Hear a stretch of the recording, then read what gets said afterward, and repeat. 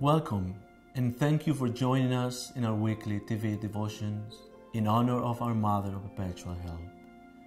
For more than 150 years, Redemptorist missionaries all over the world have been entrusted with the responsibility of guiding and encouraging this wonderful devotion. In the Philippines, where this devotion is especially strong, Mary is known with great affection, simply as Mama Mary. Here in Canada, we gather every week in downtown Toronto at St. Patrick's Parish and the shrine of our Mother of Perpetual Help. And for more than 25 years, we have invited you to join us on TV every week for prayer, song, and reflection in honor of our Mother of Perpetual Help. And now, you can also find this weekly program online on our companion website, www.RedemptoristTV. Joining us today are millions of people who, like ourselves, are also devotees of our Mother of Perpetual Help. From around the world, the Philippines, India, Sri Lanka, Thailand, Singapore, Japan, Ireland, and Australia. From the Americas, including more than 100 parishes in Canada, also the United States, Mexico, Brazil, Paraguay, and Argentina. All of us together, in our millions, are praying to our Mother of Perpetual Help. Together, we join our songs and thoughts in meditation and in prayer, seeking the intercession of Mary for our daily needs, spiritual and material, for ourselves and for our loved ones. This is our family of prayer, the prayer of the world, making the Perpetual Help Novena the ongoing daily prayer of millions each week. Let us join our prayer today with this worldwide community of faithful who seek Mary's intercession and protection.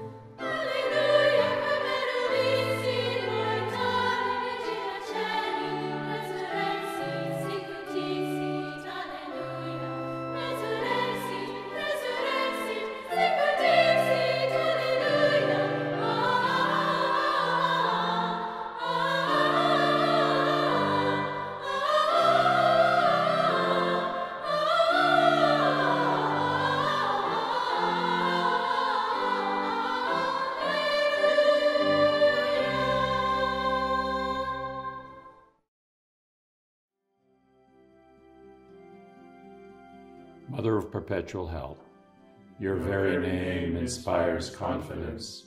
We come before your holy picture in praise and thanksgiving to God, seeking your intercession with Jesus, your Son, for all the needs of our lives today. We celebrate your holy motherhood as we proclaim Jesus Christ, our Lord and Redeemer. You answered when called to be Mother of our Lord. Obtain for us the grace to be alive to our baptismal call, and especially to embrace the gospel of life and to respect all life on earth. You wondered as your Son grew in wisdom, knowledge, and grace. Intercede for us so that we may welcome the Word of God in our lives and be bearers of the good news to one and all. You delighted as your Son healed the sick. Intercede for our sick, that they may receive good health, and that they in their turn may be healers to others. You enjoyed peace as your Son comforted the afflicted. Intercede for all who suffer, so that they may know that we carry their burdens with them, and in this way we keep the law of Christ. You rejoiced as your Son forgave sins. Obtain for us the forgiveness of our sins, and lead us to unbind others and set them free. You suffered at the wounds your Son endured for our salvation. Help us to bind up the brokenhearted and to give hope to the downtrodden. You exulted in your Son's resurrection. Obtain for us the grace to persevere in his way all the days of our life and be granted a place in heaven. You are the first of all the disciples and saints. We trust in your motherly love and care. Obtain for us all the graces we need to fulfill God's plan each day in our lives. Remember, O most gracious Virgin Mary, that never was it known that anyone who fled to your protection, implored your help, or sought your intercession was left unaided. Inspired with this confidence, we fly unto you, O Virgin of Virgins, our Mother. To you we come, before you we stand, sinful and sorrowful. O Mother of the Word incarnate, despise not our petitions, but in your mercy hear and answer us. Amen. Perpetual help, we beg of thee, our souls from sin and sorrow free. So good evening, everyone. And thanks again for coming out for our second night of the Triduum. And if you were not here last night and you're here tonight, can you raise your hands? Let's just see a show of hands so we can welcome you. So a special welcome to all of you. If you haven't seen the flyer and the posters, again, I'm Father Peter Hill. I'm a Redemptorist. I'm from the Caribbean island of Dominica, and I reside in San Antonio, Texas, at the moment, where I'm in our formation house. And we come here tonight to just say two simple words. Thank you. Because if that's all we can ever say, that's the best prayer we can ever give. Thank you, Mary, our Mother of Perpetual Help, for having us, your children. I want us to look at love. And I want to ask you a simple question. When you hear the word love, what do you think of? I want to share some definitions of love from children, because you know children are very wise. So Rebecca, age 8, she says, when my grandmother got arthritis, she couldn't bend over and paint her toenails anymore. So my grandfather does it for her all the time, even when his hands got arthritis too. That's love. Danny, age 7, says, love is when mommy makes coffee for my daddy and she takes a sip before giving it to him to make sure that it tastes okay. And lastly, Jessica, age 8, says, you really shouldn't say I love you unless you mean it. But if you mean it, you should say it a lot. People forget. What's your definition of love? Because it's such a powerful four-letter word that we use, but we all mean different things when we say it, don't we? And so in our gospel today, it's all about love. But it's very interesting what Jesus does. He's talking to his disciples, but he doesn't really tell them what love is. He certainly tells them whom they should love. But what I find instructive is how Jesus ends the last line of the gospel. Be perfect, therefore, as your heavenly Father is perfect. But what Jesus is trying to say to his disciples and to say to us is simply this. What were you made for? What is your goal? Who are you? What is your identity? And all of us were made for love, to love. That is our goal. That's who we are. As Redemptorists, you may hear this many times. We preach the great love, the crazy love that God has for all of us. Because this is who we are. That's how we were made. And so Jesus is saying to his disciples and to us, are we acting? Are we achieving this goal of love? Are we doing what we're called to do as Christians, which is to love? And so be perfect as your heavenly Father is perfect, I think simply means look at Jesus, look at God. And how did God love? It was that perfect love, because he never stopped loving. It was that perfect love because that's all God knows how to do, to love us. And that's our challenge. Can we love as we're made to love? Jesus says in the gospel, you've heard it say, love your neighbor and hate your enemy. But I say to you, love your enemies. Did you hear that, church? Did you hear that? Love your enemies? Is this man for real? Love this person who was gossiping against me. Love this person who stabbed me in the back. Love this person who's been doing all these things to me. Yes. That's the challenge. Because if we can't love those who don't love us, then we're just like everybody else, and what are we witnessing to? The challenge is, we all are going to have people we find difficult. We're all going to have people we don't like. We're all going to encounter people who are different from us. But the challenge is, if we're going to witness to God in our lives, we have to be like Jesus. A Jesus who went out and loved everyone regardless of who they were. When we saw him, he was eating with tax collectors, with prostitutes. He was all over the place. That's why he got into trouble.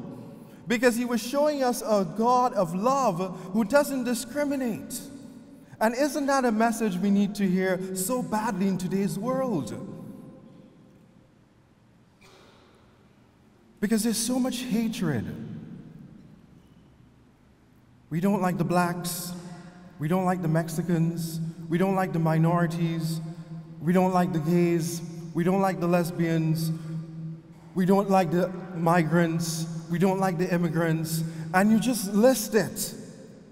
And there's so much hatred in our world. And quite honestly, sometimes it comes from good people like us.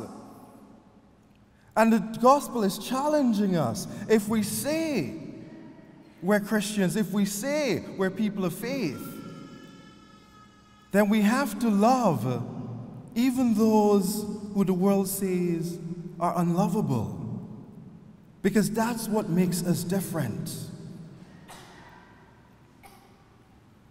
Think of someone who you find challenging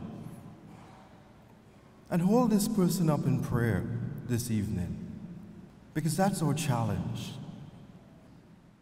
The second point I want to share with you is a story that I like to tell, and it's a little bit embarrassing, but I'm the first son, I'm the first child, and I'm the only son. And at the age of 17 is when I decided to enter the Redemptorist. And my mother cried for days. Because like so many of you, she wants priest, but not my son. But she had to do something which love does, which is sacrifice. When we truly love, it does cost us something. And if any one of you have ever truly loved, you know this from experience. Sometimes it's the pride, it's the ego, it's the selfishness, it's the patience. Oftentimes it's the wallet. It cost us something when we truly love. And that's what God did. Sent us His only Son out of love to show us how much He loves us and to show us how we're called to love. And lastly, when we truly love, like God, it empowers us. It empowers the other. When you look at when Zacchaeus encountered Jesus, and Zacchaeus changes, I'll give half of my property away. He becomes a better person. When he encounters the woman at the well, she's there, she runs, come see this man who told me everything about myself. She changes, she becomes better. When we truly love, we want the best for others so that they can live their best life, they can become better. And that's what God does for us. So church, I just want to end with the words of a song. I'm not going to sing it. I want to spare you from my great singing voice. Love. Love changes everything. Hands and faces, earth and sky. Love. Love changes everything. How you live and how you die. Love makes fools of everyone.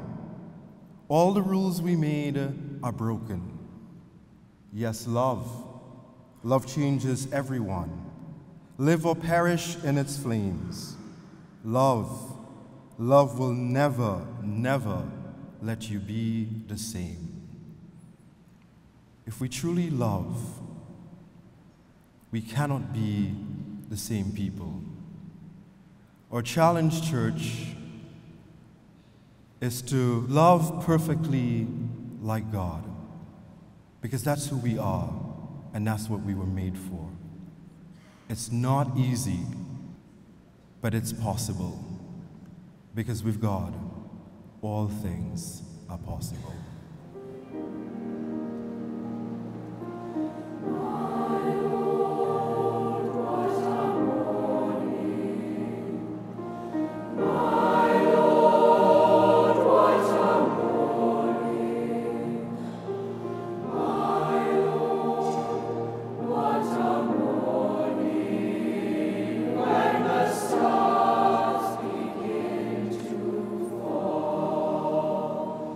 You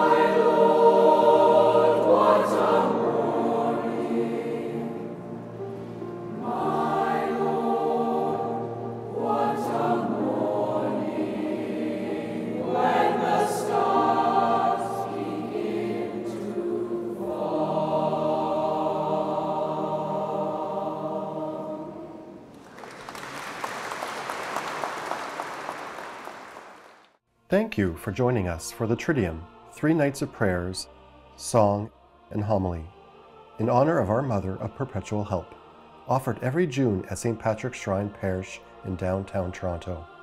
Join us in person at St. Patrick's every Wednesday for the Perpetual Help Novena, and once a year for the Triduum in June. Check out St. Patrick's website for details and see you there. And now, final prayers and a message from the Redemptorists of Canada. Lord Jesus Christ, at a word from Mary, your mother, you changed water into wine at Cana in Galilee. Hear our prayers and grant our petitions in honor of our Mother of Perpetual Help. Grant wisdom and courage to all our religious and civil leaders, our Holy Father, our bishops, and all who lead us, we pray. Hear us, Lord, through Mary, our Mother. Grant peace, unity, and good harvests in all the world, especially in places of conflict, war, famine, and need, we pray. Hear us, Lord, through Mary, our Mother. Grant married couples the grace of their sacrament, wives and husbands a binding love for each other, parents the grace to welcome and cherish their children, single-parent families, unity and strength and peace and blessings on all our homes, we pray. Hear us, Lord, through Mary, our Mother. Grant to our single adults fulfillment in their call, to our young people success in their endeavors and courage to witness to their faith, to our elderly, vitality, security, and contentment in their days, and to the separated and divorced, the grace of your Spirit, we pray. Hear us, Lord, through Mary, our Mother. Grant workers confidence in their work, dignity in their accomplishments, joy in their contributions, a just and living wage, and to the unemployed grant gainful work, we pray. Hear us, Lord, through Mary, our Mother. Grant to your church many laborers for the harvest, good priests, deacons, brothers, sisters, and laity, who will dedicate their lives to your faithful people, we pray. Hear us, Lord, through Mary, our Mother. Grant eternal life to all the deceased, and a place in the communion of the saints, where every tear shall be wiped away, and where we shall meet you, our God, face to face, we pray. Hear us, Lord, through Mary, our Mother. Grant to each of us the grace to do justice, love mercy, and walk humbly with you each day of our lives. For whatever we do to the least of our sisters or brothers, we do to you, we pray. Hear us, Lord, through Mary, our Mother. Let us pray. Mother of perpetual help, we who call on your most powerful name, thank you for the graces we have received through your intercession, and for hearing our prayers today. For God, who is mighty, has done great things through you, and God's mercy is from age to age on those who fear him. Amen. Thank you for joining us in prayer and song in our devotions today. And thank you for your faithful prayers for all our people and their needs. The TV devotions gather over 40,000 people every week in homes, hospitals, seniors' residences, apartments, and Catholic schools. Together we pray to God through Mary for the great spiritual and temporal needs of all our people. Many of you have written us by email and by regular mail to let us know that you are praying with us, and sometimes you let us know why you pray and for whom you pray. Your letters and emails are precious to us. Our volunteers read and answer every one of your letters. We know you pray for us, and each week we Redemptorists offer a special Mass of thanksgiving to God in honor of our Mother of Perpetual Help for all your intentions. And thank you for your generous donations and financial support.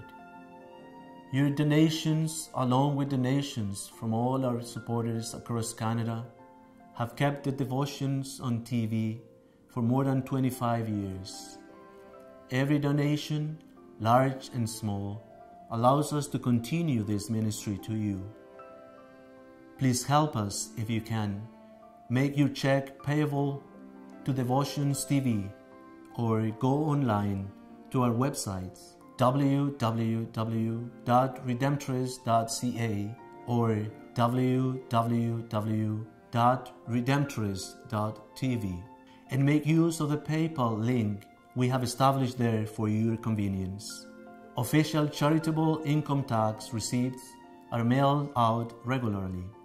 If you would like a free prayer card like the one used on DevotionsTV, write or email us at the address on your screen. So now, following along with your prayer card, a final blessing. May the Lord Jesus Christ, Son of Mary of perpetual help, be with you to defend you, within you to sustain you, before you to lead you, behind you to protect you, and above you to bless you all the days of your life. May Almighty God bless you, the Father, and the Son, and the Holy Spirit. Amen.